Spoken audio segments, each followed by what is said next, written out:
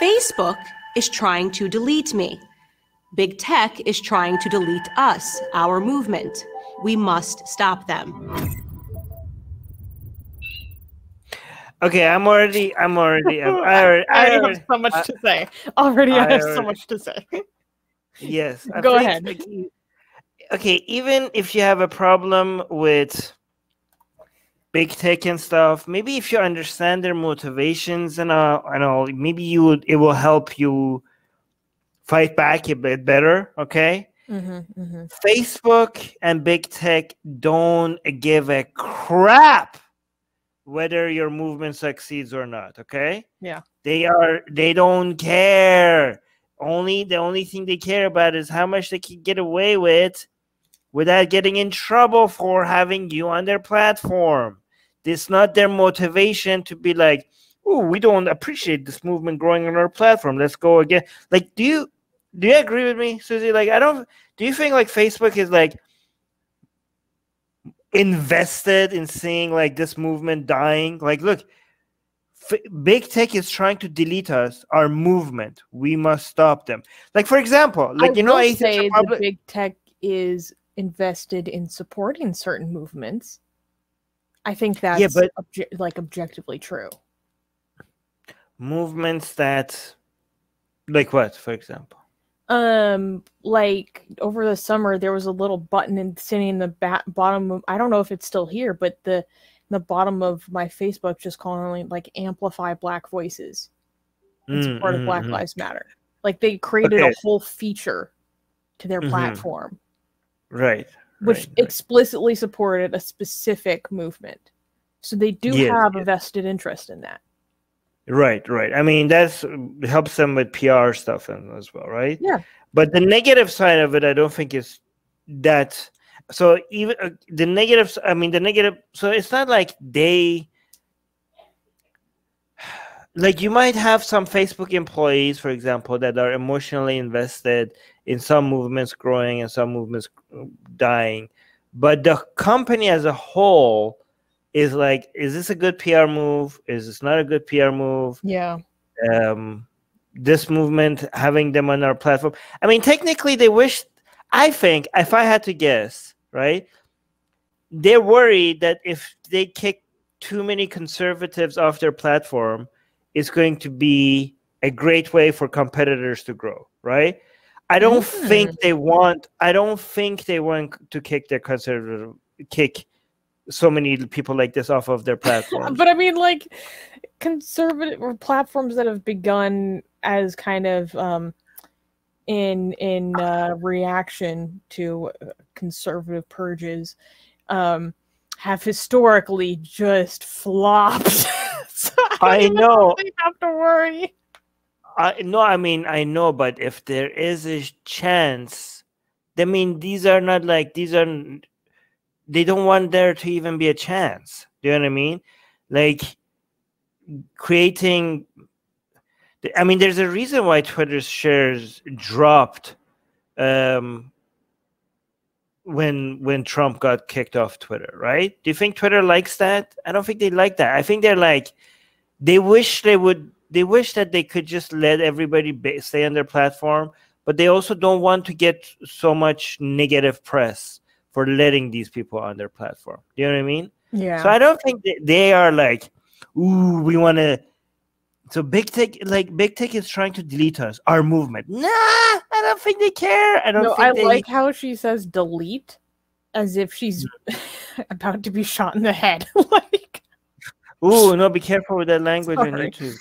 I'm like, this is not that severe. Yeah. These way worse stakes. I mean, that doesn't mean that you shouldn't be concerned about.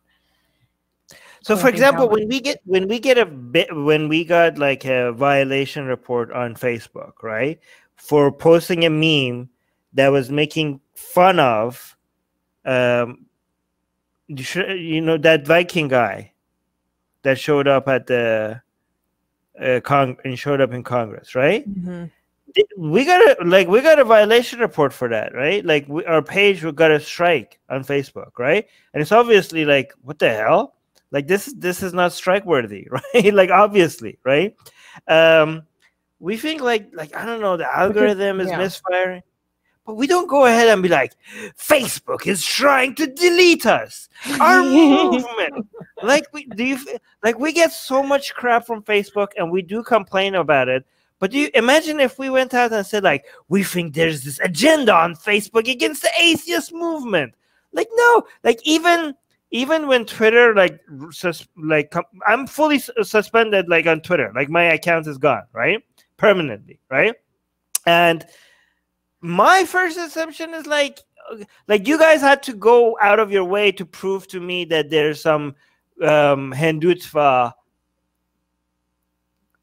crap going around behind the scene. Like you had to show me that there is complaints, Hindutva is involved with Twitter, with Facebook, and that there's actually legal paperwork that is filed pressuring Twitter and Facebook to get my account removed, right? So we're gonna and you know, the Time Washington Post has covered this, and now if you go on Facebook, on our Atheist Republic Facebook page in India, it actually gives you a red notification that your page is illegal in India. So I had to get so much proof to should be like, okay, yes, there is some legit conspiracy. But my first assumption was like, I think this is just like the mob taking advantage of the algorithm, right? Like I didn't go full on conspiracy right from the beginning, right?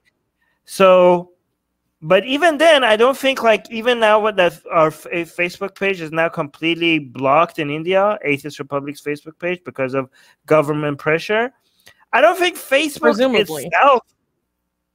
I mean, presumably. I mean, if you go, what do you mean presumably? It gives you a notification that the page is illegal here. Yeah, that's why I'm making that presumption. Okay. Like that now we are pretty much proven. I mean, I'm still working behind the scenes to get even more evidence. More evidence. Okay, see, even now, we're like, we're not sure. This is how skeptical we are of everything. Okay, done right. Yes, but we don't, even now that we know that we almost know that the government, that we are blocked in India because of pressures against Facebook, we don't think Facebook itself is like, yes, yay, Atheist Republic is banned in India. Like there's no motivation by Facebook itself. They're just like, oh my God, a legal thing from this court. Fine, we'll remove this page from India. We don't want to deal, like it's easier to just do that. Like, look at this. Look at who is on one side? The government of India. Who's on the other side? Armin and Susie.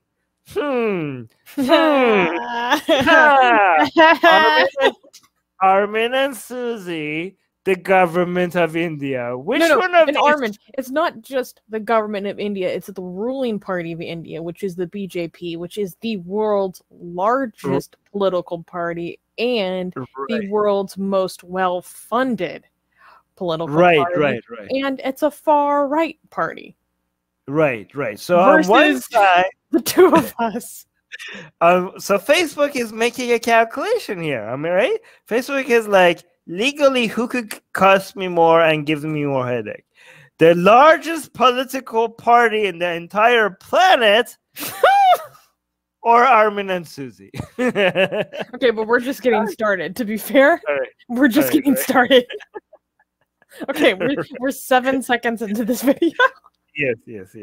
Okay, let's continue. Must stop them. Look at this. Facebook is trying to look at the production value, by the way. Oh, I can't. No, I'm going to talk about the production value in a second. Can we have this, guys? Become a Patreon. Link in the descriptions. We have, so that one day we can have a prediction value like this. Okay. When we can announce our legal things, that we're taking the BJP to task, it needs to be this sexy. Okay. Yeah. Yes. And also subscribe to our newsletter, because if we get removed from all these platforms, at least we could reach out to you. And guys, by the way, if you subscribe to our newsletter, you get a free copy. Where's your copy, Susanna? Get it. We're doing promotion. You get a free, it's not even promotion, it's free. Okay, so if you subscribe to our newsletter, link in the description, you get a free copy of Why There's No God. Come on, like I'm handing it out for free. Okay, it's a bestseller on Amazon, and you get it for free. So subscribe to our newsletter, and you get a free copy of Why There's No God sent to you. Link in the description.